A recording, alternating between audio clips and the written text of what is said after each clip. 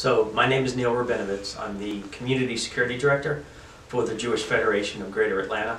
And in that role, we provide training, assessments, consultations to all our community organizations. Situational awareness training is a training class to provide the participants with skills to keep themselves safe, basically.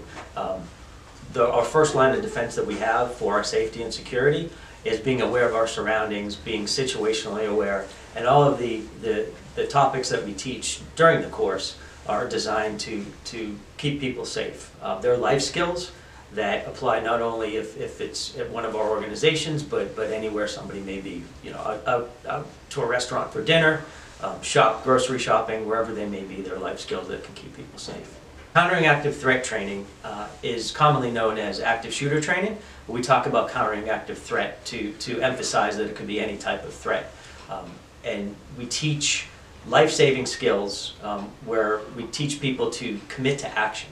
In other words, should they be faced with an incident, a life or death incident, how to respond, how to keep themselves safe.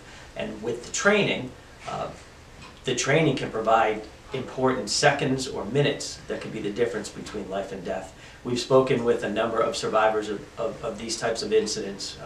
For example, the survivors from the Tree of Life synagogue shooting, and they credited this type of training with saving their life during that incident. So we're making this training available to the entire community, not just all organizations. We want to reach the entire community. The best way to do that currently is virtually. So these trainings are important for everybody to attend.